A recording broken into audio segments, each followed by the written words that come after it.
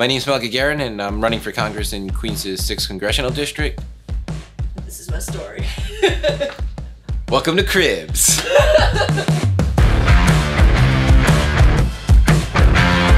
I'm running for Congress because I believe that we're living in the most dangerous moment in American history, and the only way that we get out of this is by having elected officials that are actually going to fight for the average person with the lived experiences, that understand the working class struggle and what marginalized communities have been facing decade after decade, and actually do something to improve their lives.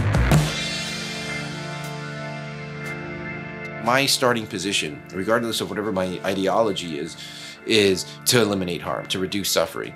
At the end of the day, my background is in policy and in policy making and understanding how government works and wanting to be able to utilize that to improve people's lives. And so if I hurt somebody's feelings, but I'm able to fight for legislation that makes homelessness a thing of the 20th century, then so be it.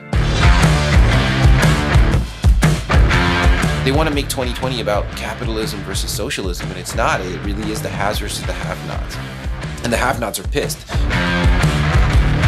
That 2016 naivete is long gone, because I recognize that the only ones that are coming to help us are ourselves.